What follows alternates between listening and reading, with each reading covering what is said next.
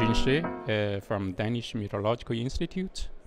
I have been the EMODnet Baltic Sea Checkpoint coordinator.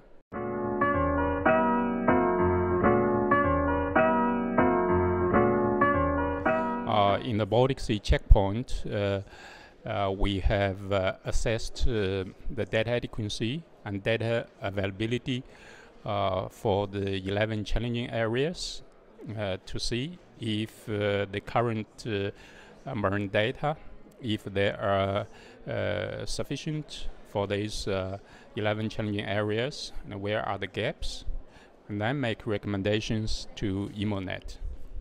Until now, we have made a literature review of existing marine data availability, and also we have demonstrated the products for specific challenges by using this data, and then during this practice we assessed the data quality, if the data adequacy, if they fit for the purpose for these demonstrated productions.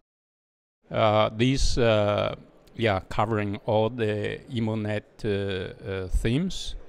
We found actually there are many data that are locally available at national level, but they have not been collected in the or available in the centralized data center yet.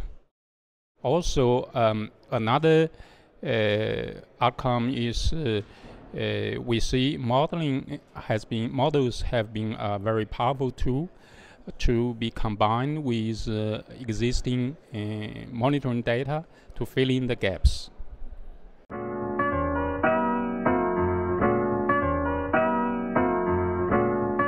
I think this so-called stress test approach is an efficient first step to identify the data adequacy of these quite diverse marine observations.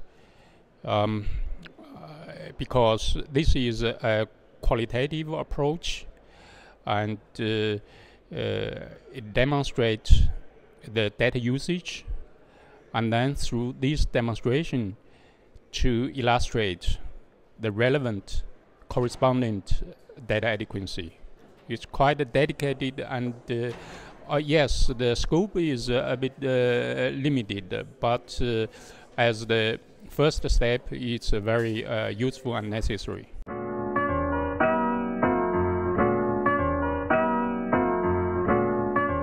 I hope EMODnet can in the future including more and more data which already existing and now identified in the checkpoint. I hope the checkpoint practices can be continuing, because we are now doing qualitative assessment, some more quantitative assessment for really optimize the investment of the European observations. That's a long-term goal, even up to 2020, also related to the Sustained European Ocean Observing System, EOOS. So I hope in this framework more and more data will be collected and available, and will be combined with models to provide a really a four-dimensional kind of with less and less data gaps to to serve the stakeholders in the future.